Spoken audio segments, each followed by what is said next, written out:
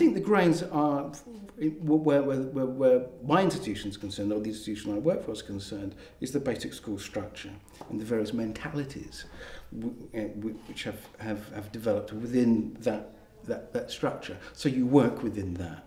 Discipline, school, professional body, so on. You work within that. That's the grain. You work within. And you can make far more headway within those particular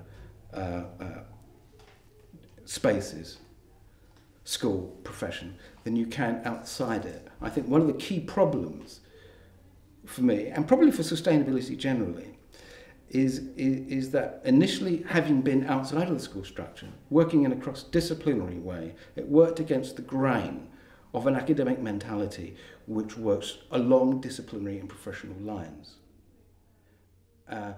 If I understand sustainability as being technology, as being engineering, as being business, as being health, then that's fine. If you want to try and make the connections and linkages, then that becomes a little bit more difficult, more problematic, because it's working against the structure and working against the mentalities which have been developed professionally over a long, long period of time.